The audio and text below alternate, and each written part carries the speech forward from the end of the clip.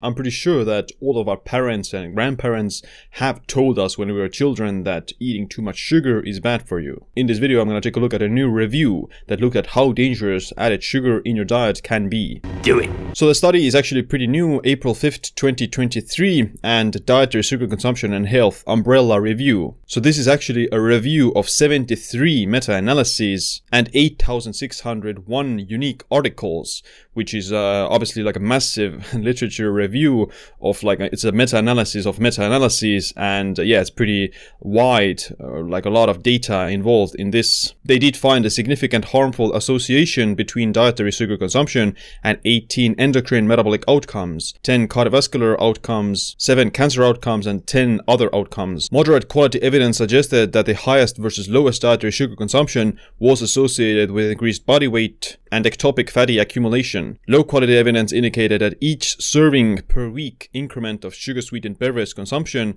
was associated with a 4% higher risk of gout, and each 250 milliliter a day increment of sugar-sweetened beverage consumption was associated with a 17% and 4% higher risk of coronary heart disease and all-cause mortality. So every 250 milliliter consumption of a sugar-sweetened beverages, like a half bottle of a Coke, was associated with 4% higher risk of all-cause mortality, which means that one bottle of Coke, which is about 500 milliliters, is associated with a 8% increased risk of mortality. In addition, low-quality evidence suggested that every 25 grams per day increment of fructose consumption was associated with a 22% higher risk of pancreatic cancer. Like I said in the beginning, pretty much everyone already knows intuitively that excess sugar and too much added sugars will be bad for your health and does increase the risk of many diseases. But getting diabetes in the first place increases the risk of many other diseases. Diabetes increases the risk of cardiovascular disease and stroke by up to 1.8 to 6-fold. Up to 50% of diabetics die from cardiovascular disease. Overall, diabetics have a risk of death twice as high as those without diabetes. Diabetes is also linked with dementia and neurodegenerative diseases like Alzheimer's. When you look at the top causes of death worldwide, then diabetes is actually on the lower end. It's like number 9, and number 1 is going to be coronary heart disease and stroke. The issue is that diabetes increases the risk of stroke, and many people who have coronary artery disease, they also have diabetes, and the reason they got the coronary artery disease and stroke was because of diabetes in the first place. You don't really die to diabetes, you get diabetes and then you die to heart disease. It's estimated that up to 400 million people in the world have diabetes. Over half of US adults have diabetes or pre-diabetes. Of course, there are many other causes to diabetes other than excess sugar consumption, but added sugar intake is one of the biggest predictors or biggest risk factors of developing diabetes in the first place. Added sugar overconsumption also promotes premature death, cardiovascular disease, fatty liver disease, and heart disease. Of course, if you are a healthy and fit person, then you can get away with